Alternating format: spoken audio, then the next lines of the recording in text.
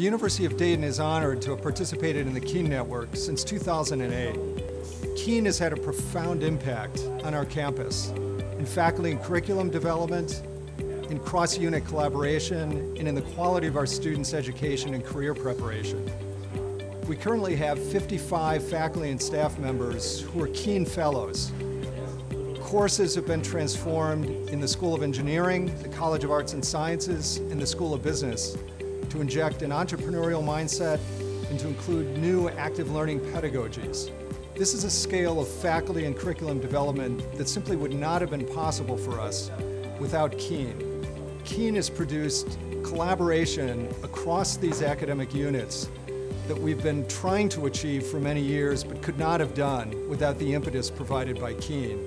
Faculty now in engineering, arts and sciences, and business are working far more closely together to create a holistic, entrepreneurial-focused environment for student learning. The impact of this work on our students has been tremendous.